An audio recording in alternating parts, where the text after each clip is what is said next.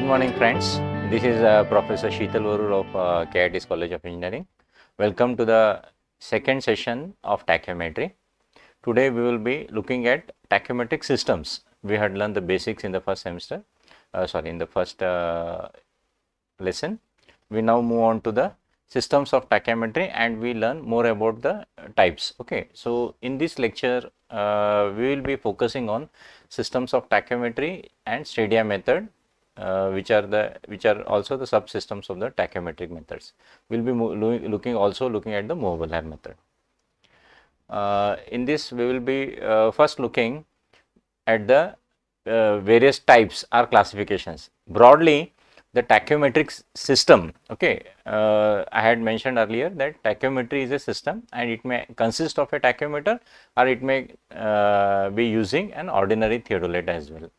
So, in the tachymeter we will be using the stadia method, we will be using the non-stadia methods also, that is the tangential method will be there. In addition to that, we will be also looking at special theodolites. This is the overall systems. Okay, in this system, in the tachymetric system, it consists of the fixed hair method and movable hair method, which are the stadia methods. The movable hair method is also called as the substance method. In the ordinary theodolite method, we will be looking at the tangential system as a method of non-tachymetric instrumental method, and also the substance bar method. And then we will be moving on to the special instruments, which are the auto reduction tachymeters in the next sessions. As we had mentioned earlier, the principle common to all this system is to calculate the horizontal distance between the 2 points, suppose A and B, and the distance in elevations, the height difference between them, and as well as the elevation of the staff position, which is at a higher elevation. So, first we will be looking at the fixed hair method. Now, in this method, the angle at the instrument position O is subtended by a known short distance along a staff kept at the position B. Now, with the help of the stadia diaphragm, we are able to measure the we can measure the staff distance and we can record them, and the difference between the top hair and the middle hair is called as the stadia interval, and it is given by the denomination I. The readings of the staff intercept, the intercept made on the staff is denoted by the terminology small s, corresponding to all the 3 wires on whose the readings are taken. The distance formula is given by Ks plus C, where K is the multiplying constant and C is the additive constant, S is the staff intercept. So, this is for a standard equation. We will move on. Okay. Now, when we look at the fixed hair method of the stadia method, there will be 3 cases which we will be discussing or we will be focusing. One is called as the fixed hair method, where the line of sight is horizontal and the staff is held vertical. The second is the line of sight is inclined and the staff is held vertical. In this second case, we will be having 2 more cases. The angle of elevation can be either and the angle of the inclination, not elevation, sorry, the angle of inclination can be either inclined upwards or it can be downwards. That means it is an angle of elevation or a depression and not a horizontal line of sight. And the third case we will be discussing is the line of sight is inclined and the staff is held normal. Sorry. Now, this third case is a difficult condition, because holding the staff normal, that is perpendicular to the line of sight, is a very difficult task and practically impossible. So, we are not going to discuss this in much in detail, as it is not practically feasible. It is not a very practical solution. The most popular method is to hold the staff vertical and take readings on those staff, whether it is in the elevation or in depression. So, let us now look at the distance elevation formula for the horizontal line of sight. Now, you have to understand this sketch first. So, if you look at the sketch, the O, where you can see the double convex lens fused together, that is the place where your objective of the telescope is there. and in the figure where you see the denomination small ab lowercase characters, that is the diaphragm, that is the plane of the diaphragm, and the position B where the staff ACB is, you can see, is the position where the staff is held. So the reading the intercept made on the staff is given by the denomination S. Now F1 and F2 are called as the conjugate focal lengths as the principles of lens formula. Now some more terminologies. M, you can see in the figure, is the point which is the vertical axis of the instrument, that is the tachometer. Okay, the axis which is given by the plumb of the axis, plumb line of the instrument. And you can see a denomination small d. The small d is called as the distance between the convex lens, that is the objective lens, and the center of the instrument, denominated by M. That is also the point where the foci has to be concentrated. The foci may or may not fall on the point M, but we make it a point to focus the to make the foci fall on the point M using a lens called as the analytical lens. Now this is a very prominent feature of the external focusing telescope. Internal focusing telescope also, it is almost analytical. So that is so the focus falls on the point M, that is the vertical axis. Now in all these things you can see the terminology capital D. So what is D? D is the distance from the instrument to the staff intercept, and that is what is the problem here, or that is what is the solution which we have to find out. So our main objective in all this whole process is to find the distance D without using chaining or taping, and that is where tachometry comes in hand. So the distance D can be very small or it can be very large also. It normally for small distances we can use a tape up to say 30 meters, but beyond 30 meters we have to use multiple tapes and chaining, and if the ground is very broken ground, then it becomes very difficult, and that's where the tachometry is going to come in useful. Okay. So having seen the earlier figure, we can understand that F1 is the horizontal, we have discussed these things, M is the focal center of the instrument corresponding to the vertical axis. So just take a minute, take a few seconds to look at the screen to understand what are the terms which we have used, which I already explained you. Here you can see the focus, the distance, if you look at the earlier figure,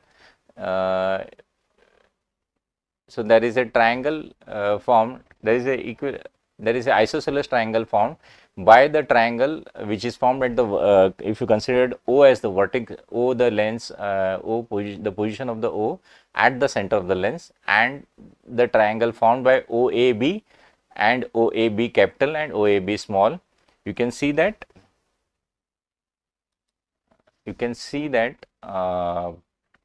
the triangles are similar. So since they are similar, the ratio of F1 to F1 upon F2 is corresponding to the S upon I, where S is the staff intercept and I is the stadia interval. So that is what you see here, and that is what the basic principle of tachometry tells us all about. Moving on, we see how the derivation is arrived at. So to arrive at the derivation, the final derivation, we use the lens formula, which we have learned in the 8th or 9th standard of physics. 1 upon F is equal to 1 upon F2 plus 1 upon F1. They are also called as the conjugate focal lengths. Now multiplying, this is a derivation. So what we do is, our ultimate objective is to obtain the distance D in the form of the known parameters, that is the focal length, the stadia intercept, the staff intercept, and the distance D, small d. So you can see we have done that by multiplying by terminology F1, and finally we add D to both sides, and we come to an equation which is given by D is equal to F upon I S plus F plus D. Now here F upon I is known as a multiplying constant, which is further called as which is denominated by the capital letter K, and the terminology F plus D, focal length plus small d, is denominated by the capital letter C, which is called as the additive constant C. Now, in I had explained earlier that we in tachymetry we want to use this formula, but at the same time we want to simplify this process by using by making the multiplying constant K is equal to 100 and C is equal to 0, and that is where the role of the tachymetric instrument is very important to make the formula very easy to work upon.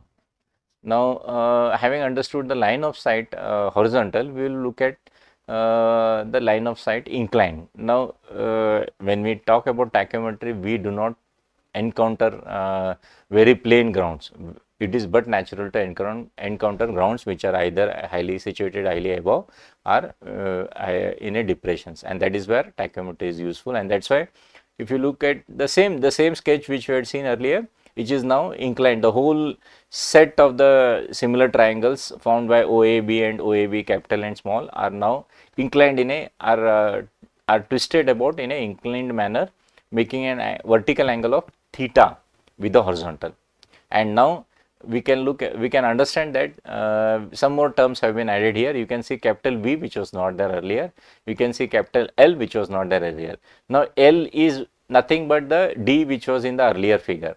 So the D in this figure, the capital D in this figure is nothing but L cos theta, okay, where theta is the angle made by the vertical to the inclination, by the horizontal to the inclined line of sight.